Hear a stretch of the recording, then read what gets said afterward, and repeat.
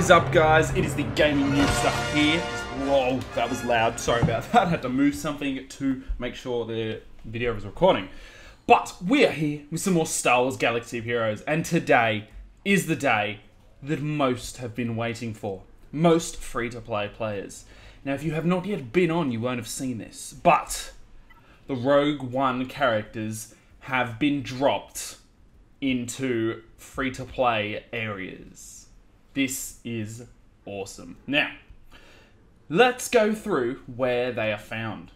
BISTAN, Cantina Battle Store. So this is in the Squad Cantina shipments. You know where that is. BAZE MALBUS. Light Side Battle 9C Hard.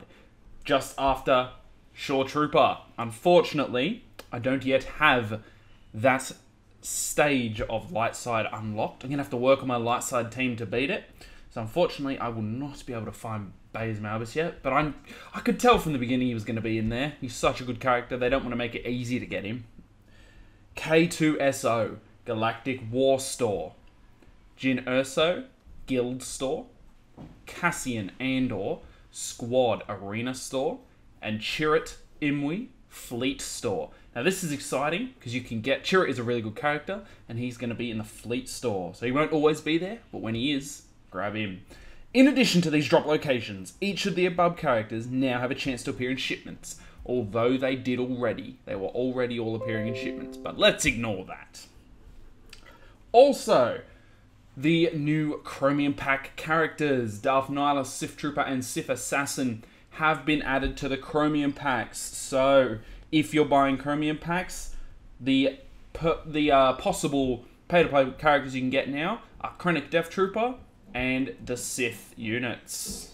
So that is pretty cool. So, what we're going to do, I've been saving up these tokens, as you can see up here, 14,000, because I've had nothing to spend them on.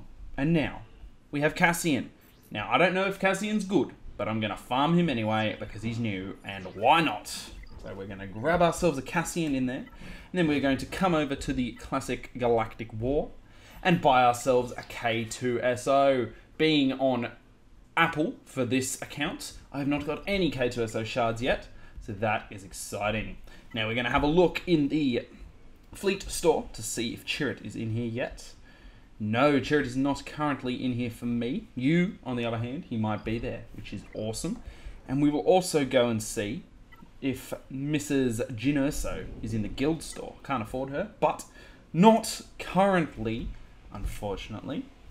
Over here, we have BISTAN, as I said, in the Cantina store. So that is pretty cool if you have been looking to get BISTAN farmed up quite a bit.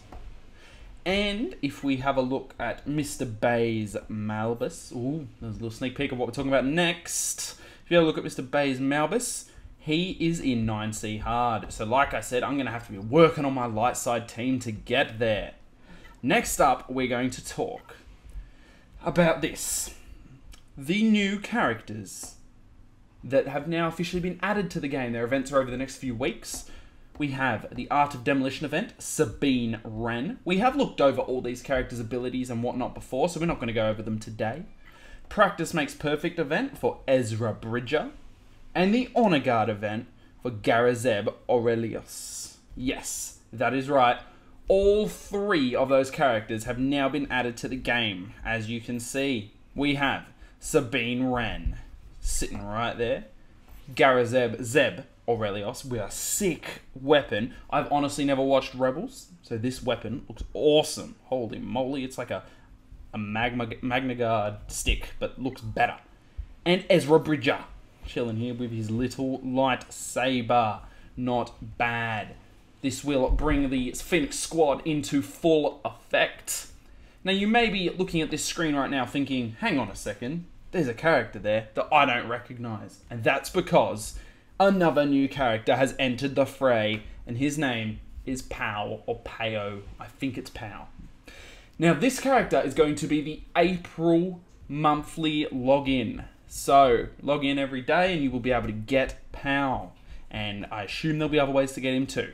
Now let's have a look at Pow's abilities. So we're going to have a look at the maxed out versions. Deal physical damage to target enemy. If POW has any buffs, deal damage again.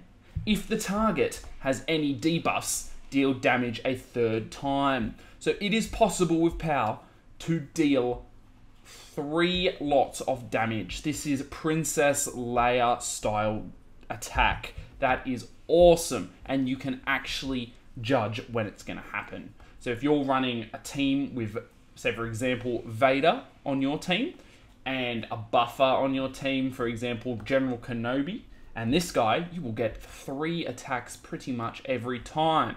Now this character is a rebel, so they are adding even more rebels to the rebel squad. Rebels don't want to die. As we know, Phoenix are also rebels, and now all the Rogue One characters are farmable, so rebels are not going anywhere by the looks of it. Next up, we have Sakala. Let's go to the final one. All allies gain offense up for 2 turns. That is good in itself. And POW gains 40% turn meter. So if you use this attack, he gains 40. Holy moly. But it has a cooldown of 11. So you can use this once in a game pretty much, unless you can draw that game on ridiculously long. Maxed out, it has a cooldown of 11. That is a ridiculously high cooldown. Sonic Grenade. Deal physical damage to all enemies with a 70% chance to inflict offense down for 2 turns. Now, apparently this ability has a cooldown of 11 as well. Now maybe this is a glitch, or maybe these abilities are incredibly strong and they only want you using them once per game. For Pipada, maxed. Whenever a rebel ally uses a basic... this makes sense now. Whenever a rebel ally uses a basic attack, reduce POW's cooldowns by 1, and POW gains 5% turn meter. So, if you have a full team of rebels, that's 5 rebels, including POW, every time they attack, it reduces his cooldowns by 1.